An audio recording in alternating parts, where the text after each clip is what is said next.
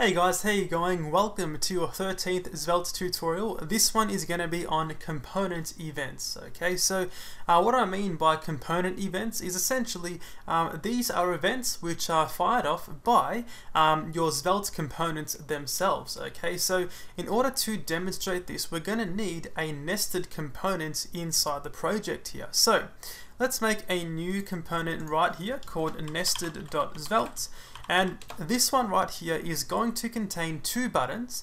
Upon pressing the first button, it is going to increase a number, and pressing the second button is going to fire an event off the component itself. So let's first make a new script right here, and we're going to declare a variable called n equal to 0 by default, and then down here we can create the first button. Now this button is going to contain the current value of n. So something like this within brackets. Then we can just say something like increase.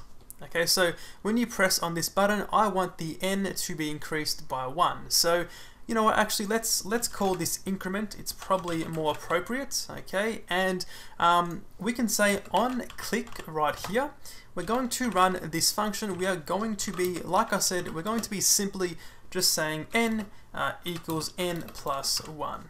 You know what, let's actually just do n plus equals 1, as that would be a lot simpler. So that's done. We can now quite simply go down here and we can say button, and this one's just going to say done. So now pressing save here and going inside the browser, we can see that we haven't got any results because we need to, of course, actually include the nested component inside the app. So let's include or bring in the nested, so we can say import nested from nested.svelte, just like that. Then we can just quite simply just do this and right there render out the nested component. So now let's save this, go inside the browser, we can see we get that right there. Now upon pressing increment, we can see it is going up like that. So when I press the done button, I want to fire an event off the component itself and then handle it inside the app. So essentially, we're going to be sending information up from the nested into the parent. And this right here is probably the most preferred way in many cases to pass data between your child and your parent components.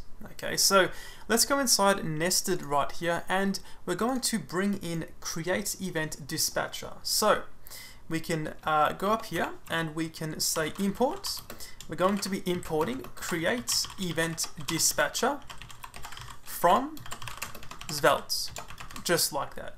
And now we can create a new variable or new constant. So we can say const dispatch is equal to create event dispatcher, just like this. So now we have all of this stuff working. In order to fire off an event up towards our app.svelte, we need to take advantage of dispatch right here. Okay, so let's go down here. We can say on click. Then we can say when you click on this done button, we're going to say handle done right there. And then up here, we can declare the function called handle done.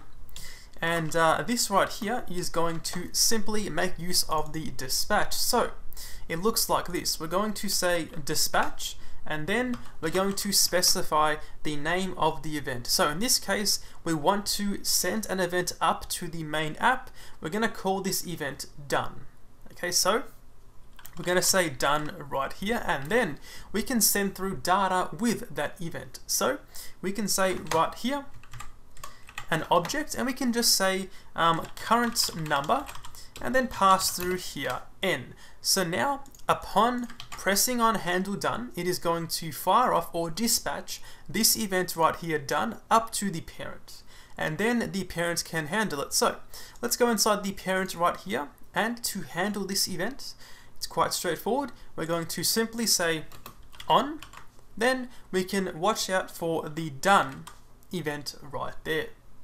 So now we can just say, you know, once the event fires off, we can quite simply just console.log and we can log out the value of the event object right there.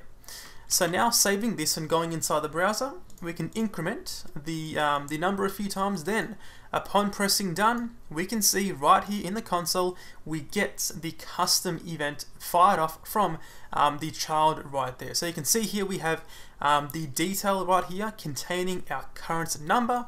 Now, of course, you can go inside here, you can just simply access that number by saying e.detail.current number, and that of course is going to give you access to that that current number right there. So now saving this and going once again in the browser, we can see upon doing so, we of course now get the actual number. Now, of course, one last thing to mention is that you don't need to specify data, so I can just simply specify this right here, and that's perfectly fine.